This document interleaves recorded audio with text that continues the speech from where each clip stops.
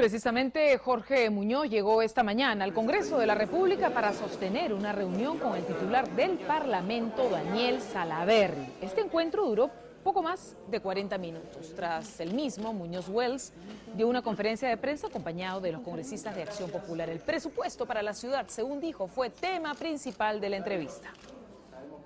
Hemos hablado sobre los temas presupuestarios, sabemos que el Ejecutivo ya ha enviado una propuesta aquí al Legislativo, se tiene que aprobar en los próximos días y coincidimos en que tenemos un presupuesto exiguo para la ciudad de Lima y se va a hacer lo mejor para ver de tener algunos elementos técnicos en esa línea de la mejora en la que todos estamos coincidiendo que hay una gran necesidad.